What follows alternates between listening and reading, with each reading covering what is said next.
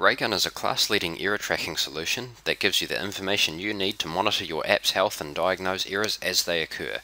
It's amazingly easy to send errors from your Node.js application to the Raygun service, and in this video I'll show you how to do exactly that. I'll be adding it to a new app which uses the powerful Express.js framework on top of Node. Node.js is one of the hottest ways to build network applications, and it's no secret that Express.js provides an amazing abstraction layer over it. The Node ecosystem is still relatively young, although as its popularity explodes, more and more libraries are becoming available to address the gaps.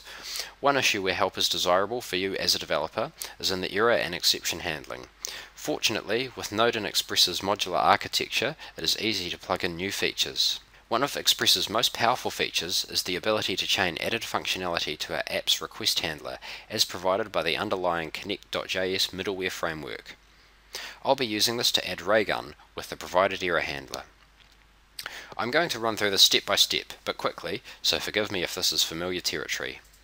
First up, I'm going to run the command express sample app to generate the sample project structure for my application. And then I can change into the new directory that it's just created, and then in my text editor I'm going to open package.json, which is over here. So here is what it's created. Now we need to add a new dependency, and that is Raygun itself, and the version, which will be the most current. There we go. So that's saved. After running npm install, that will grab the Raygun package.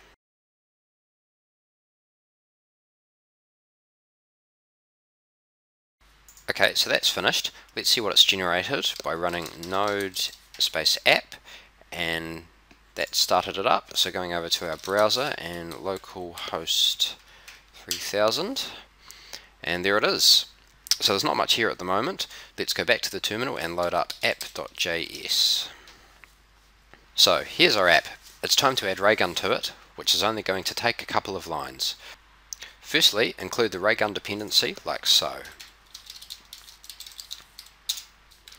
And now the init method takes your API key, which is going to look something like this.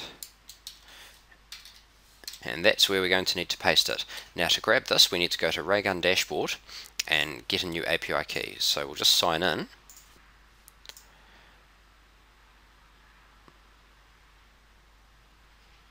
And then once we've signed into the dashboard, we can create a new application by clicking on the plus button up here. So we'll give it a name. And down here we can select the email error notification options. We're just going to turn both of them off for now. And here is a whole lot of documentation on the many different ecosystems, so you can check out the Node.js one, but all we want at the moment is the API key, so we just copy that from up here, and then back in our text editor we can paste it in. So that's done. So there's only one more task and then we're ready to go, and that's add the error handler.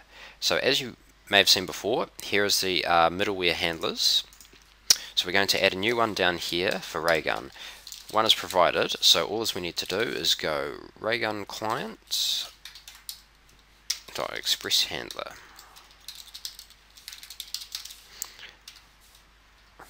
and that will pick up all other errors that fall through to there. So now to demo this, we're going to create a synthetic test error as a new piece of middleware just above it to quickly fire an error. This can be done like this. I'm just going to paste this code in.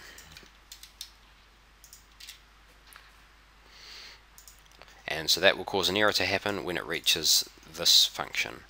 A proper error will of course bubble up the chain to hit the Raygun Express handler here. And one thing which you will of course need to add is the require statement.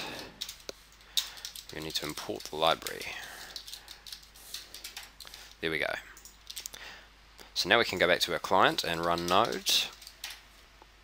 And now it's ready to go. So if we go back to the tab, hit refresh, works just as normal, but if we visit a site that doesn't exist, we're going to get a 500 error. So that's pretty cool. That would be bad for a user to see, but now with Raygun embedded, we know about it instantly.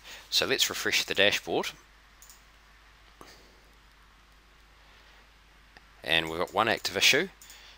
There will be historic data here, but there's none yet. But here's an error here that has been reported 1 minute ago. So we can click on it to drill down into it. Vital stats are available in the summary, including the stack trace. We can see exactly where the error occurred. We can also examine the data, including the environment for the host machine, and also the HTTP request information if it's available. That's all for now. I hope you found this guide useful. Feel free to leave a comment here or in the support forums at raygun.io.